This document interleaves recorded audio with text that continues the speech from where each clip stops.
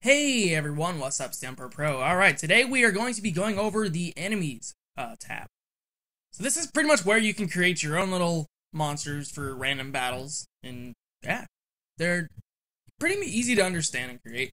Just like the originals, or just the originals, what am I talking about? Just like the skills, classes, and all that, you also have features over here. Just like when you're creating a class or a character, you can give them stronger or weaker against certain types. Like, for a slime, I recommend giving them maybe like half the physical damage, which they didn't do here, but half the physical damage and like double elemental, like certain elements, depending, which I'll be showing you how to do that in a minute. But they're the exact same things. It's literally the exact same thing. You can even give them an equip stuff, which you can't really do, but... Alright, so let's go. So, let's go to our new tab. Okay, here's the name. We're gonna name it Red Slime. Let's make it. Let's give it a fire. But okay, I gotta slow down. I apologize. Down here is the action patterns. This is pretty much where what he does during Okay, this is what like his attacks and stuff like that. His attacks, skills, and magic and stuff like that. This little 5 right here.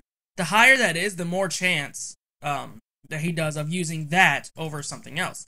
Say I have, let's teach him fire. Where's fire? There you go. Let's say he has fire, right? And the rating is 3. Well, he's more likely to use attack than fire. So that's what the rating is. Let me go ahead and re-edit this so I can show you all this other stuff. You can have it do always, like he always has a chance of doing it, on certain amount of turn numbers. So like on turn 5, for example, you would do 5 plus 0. And on turn 5, he would use fire. No matter what. This is really good for scripted battles. It's an easier way of doing it through events, I think. All depends. You can have him do it only when his HP is halfway. Meaning, like, if his HP is 25%, you can give him, like, a very low percent chance of healing himself. You can do it that way. 0%... between 0 and 50%. That's what this is. So you could do between 40 and 50%, he'll cast fire. But anything below that, or above 40 and 50, then he won't, do it.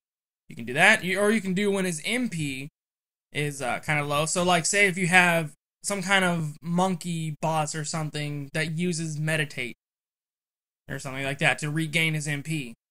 You can do that.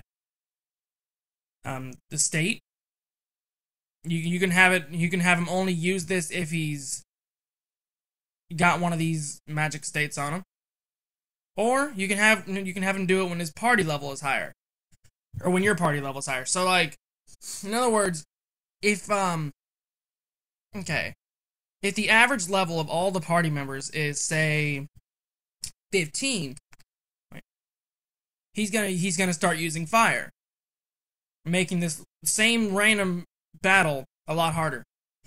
This is good because, like, if you have a tough enemy at the beginning of the game, not the beginning, like somewhere a little bit after the beginning of the game, and the enemy's kind of tough, so, you know, he takes a while to defeat. And he also requires you to drink Mountain Dew. Hang on. Sorry, it's really hot in here, so I had to drink something. I had to have my air conditioner off when recording. Anyway, so say, what's I talking about? Okay, you have a somewhat tough enemy battle.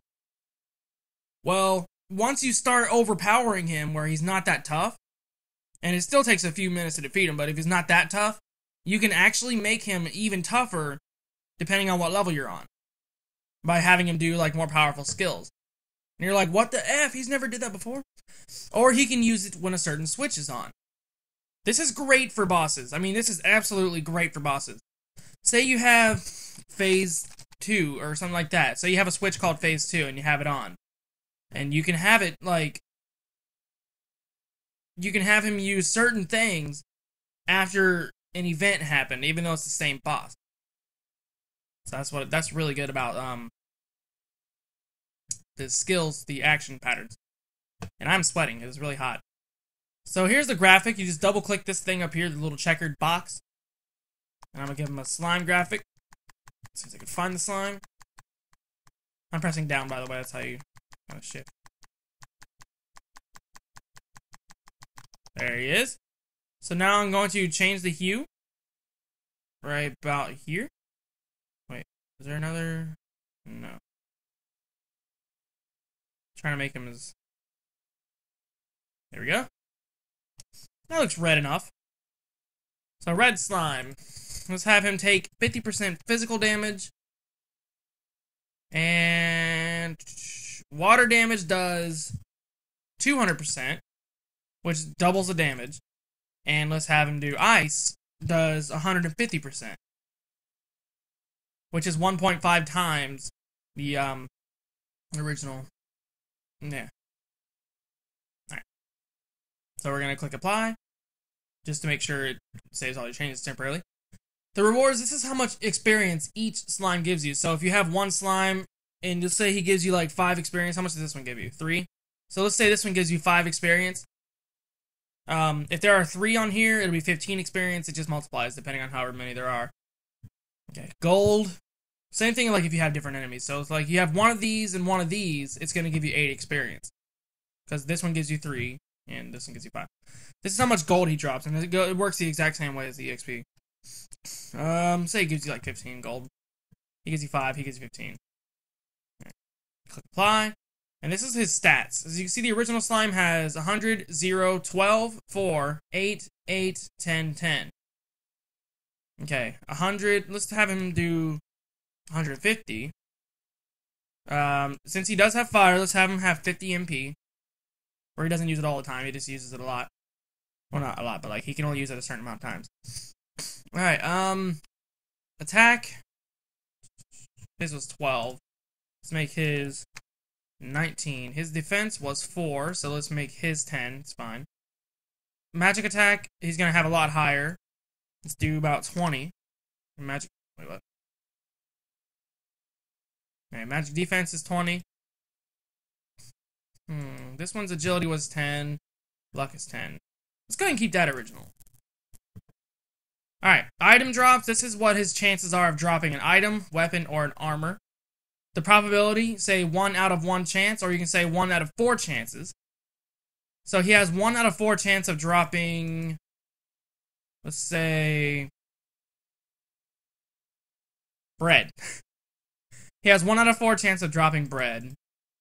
He has a 1 out of 1, no, he has a 1 out of 3 chance of dropping a potion. And he has a 1 out of course that's really unbalanced, but I'm just using examples. He has a 1 out of 2 chance of dropping Dispel Alert. Or if you want him to always drop something, you would do 1 out of 1. So 1/4 of the time he's going to drop bread. 1/3 of the time he's going to drop potion. 1/2 of the time he's going to drop Dispel Alert. But he's not just going to drop 1 at a time. He can drop all 3 at a time if you're lucky.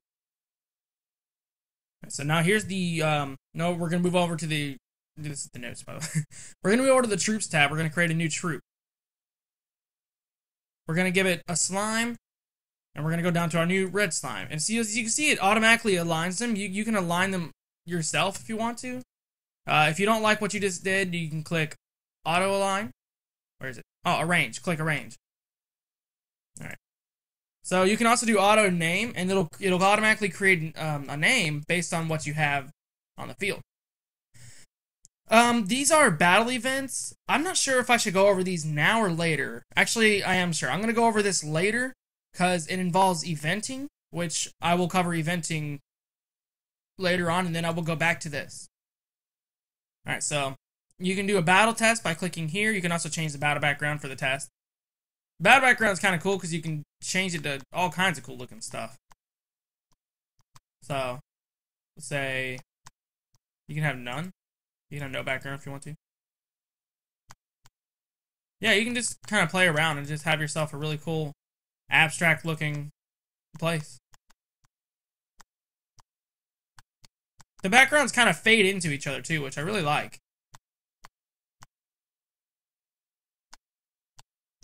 That right there reminds me of Metroid Prime. Or not Metroid Prime, Metroid Other M for some reason. Yeah, it's got Battle test. You can do initialize on all your characters. You can select who you want to battle. Can you have 2 Erics? You can have 2 Erics. Sweet. Apparently, you can have 2 of the same character. Alright, so we're just gonna click OK.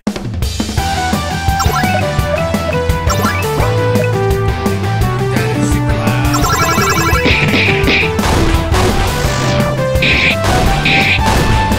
Yeah, he takes half of this.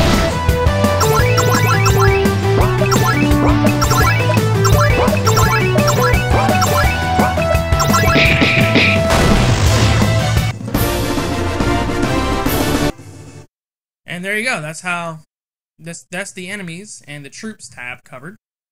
So thank you guys for watching, and I'll see you next time where we cover the states tab. See you then.